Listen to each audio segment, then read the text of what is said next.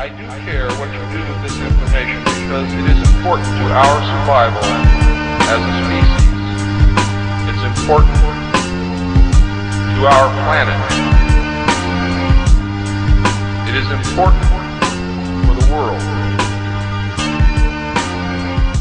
This is Dabu7, August 29, 2013, and this morning the Obama administration has unexpectedly announced 2 new gun control measures, one including a ban on the import of military surplus weapons, which all of you collectors out there that like to collect all these weapons, you're no longer going to be able to do this.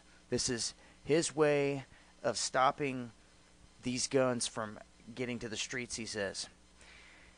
Now, it used to be that you could get away with doing this with U.S. allies. Private entities could, purchase any weapon they wanted.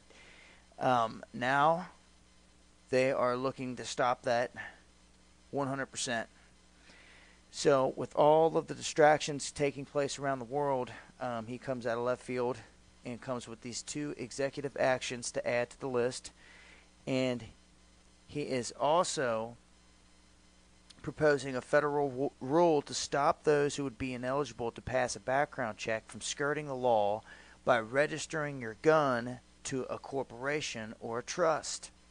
So he's looking to close that loophole as well. So those are the 2 new executive actions that he has put into place as of today.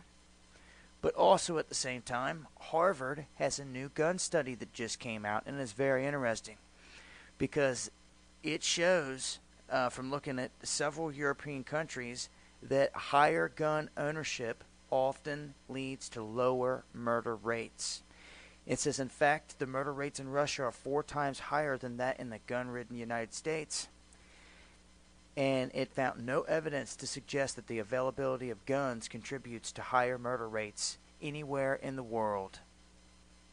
So those are some interesting statements right there from a study out of Harvard. I will leave links as always. Till next time, this has been Dabu7. Eyes open.